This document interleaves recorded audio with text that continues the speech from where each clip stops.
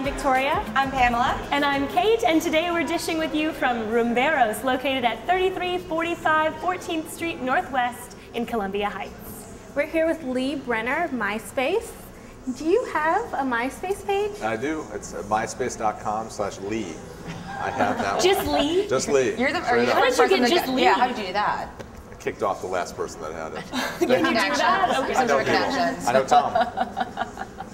So MySpace, you didn't come from a social networking background. How did you end up at MySpace? I did not. I started in the media world. I was at CNN for many years, and MySpace brought me on to produce these town hall meetings we did back in 2007 with all the presidential candidates, and we partnered with MTV, and I was brought on to produce them, and we did town hall meetings around the country with now President Obama, Senator Obama at the time, Senator McCain, Senator Clinton, Senator Edwards, on college campuses. So got into that world.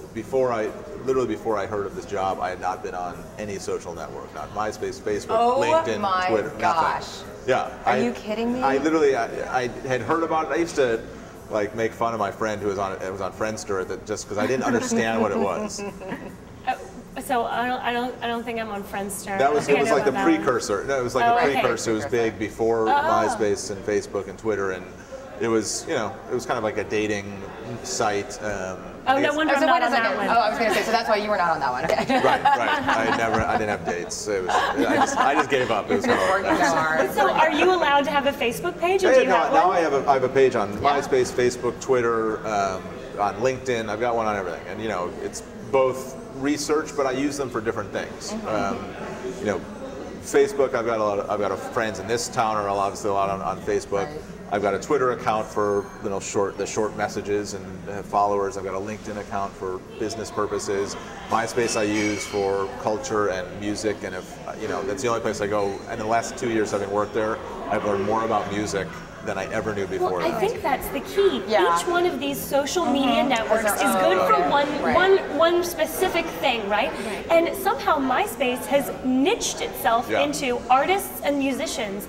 Did you mean to do that? How did you do that? No, I think Why because did you do that? MySpace started in LA and in the music scene, and it was such an easy way for an upstart band to promote itself for free. They could upload their new music. They could tell their fans if they were 12 fans or 12 million fans when their next show was, and it was all free, and it was basically a free website and all these free tools. So it really spread through the music world, and it was a great way for a band that had no followers to really just to do that for free. Get that and get it out without the marketing machine of a big label or anything else. So these bands got into it and loved it and spread the word about it, and then the rest of the people started following it and joining, and it became a place where you could really discover new music and new culture. So, but MySpace has how many million users now? There's about 70 to 75 million in the U.S. In the U.S. Yeah, and 125, 130 around the world. When does it actually tap out, though? I mean, I guess this is a two-part question. When does it tap out, and what would you see or foresee as the next phase of MySpace? Can you tell us? I don't know. I mean, I don't know when it's tapped out. I mean, I think there's the fastest growing group on all social networks. There's women over 35 now, and so now it started as kind of a youth culture thing, and I think both now parents are getting into it, and you see, the reason that the media all of a sudden the last year or two, the mainstream media has gotten into it is because they're mostly over 35. Right. And they just got into it. They have just kind of gotten into it and are figuring it out, and you're hearing about it a lot more, and it's become part of the way Americans especially communicate every single day, and it's the way they talk to each other, their friends, and they spread their pictures that way. So I don't know when it'll tap out. I mean, it's clearly still growing, and I think it's going to evolve, and I think there's definitely room for all these different social networks, and because each of them has kind of a different area of expertise and they're used for different things. I think as the world of social media becomes more mobile, and everybody's constantly doing things, working on their mobile device, their iPhones, their Blackberries, all that is going to become faster and easier to watch videos and YouTube videos and everything else on your mobile device. Right. So that's going to be a big We're counting on that. The district dish. Yeah, absolutely. And you're going to be able to do something that'll distribute it far and wide through MySpace, through YouTube, through Facebook, and get it out. And then that's a way just to market your whether it's a web series or music or a politician. This is good for your industry. So marketing, and something other than musicians, but something that you deal specifically with is politics. And right.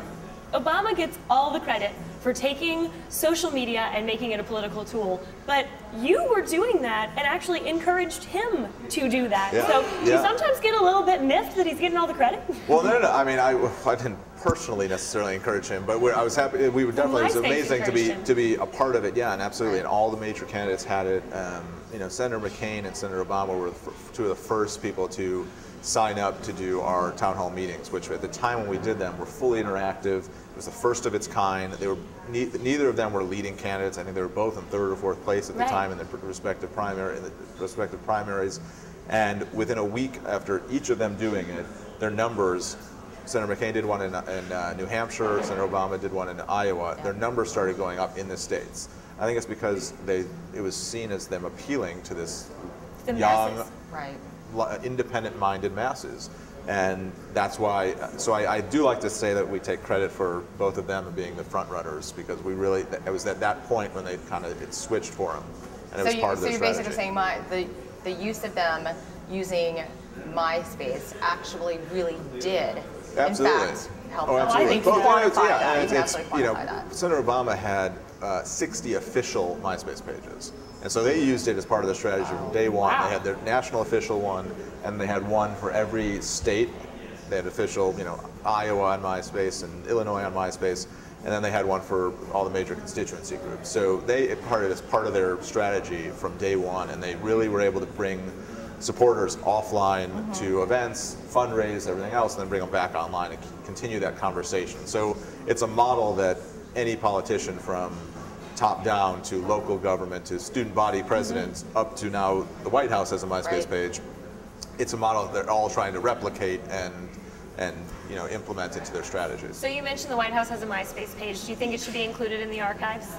Well, I think it will be. I mean, literally, I think something that they were working on over the last few months, and why it took them a few months is because of the legal stuff that they had to go through, that the government has to go through for all these new media techniques, and because they have to archive all these things, we have to send some of the archive stuff so it can be part of the archive. So yeah, all this, obviously we're not going to archive every single bulletin or everything that goes out, but a lot of it was part of that, because it's the first time that the federal government has been a part of the social media. Do you think it'll ever get regulated, the social media? I don't foresee it necessarily. I hope not too. I don't think so. I think because it's the reason it's useful is because it's unregulated, because it's about communication and community, and I think that's the appeal to the government, is to be able to reach masses and reach their constituents and reach the American people on a mass scale in an easy, free way. Well, whether you have a MySpace page or not, we hope you know a little bit about MySpace, because today we actually have a contest.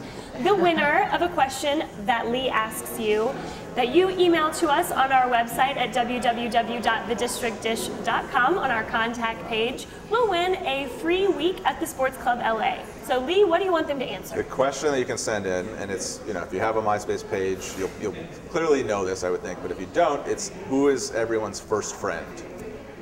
I said it earlier in the show, so you can actually rewind and find it.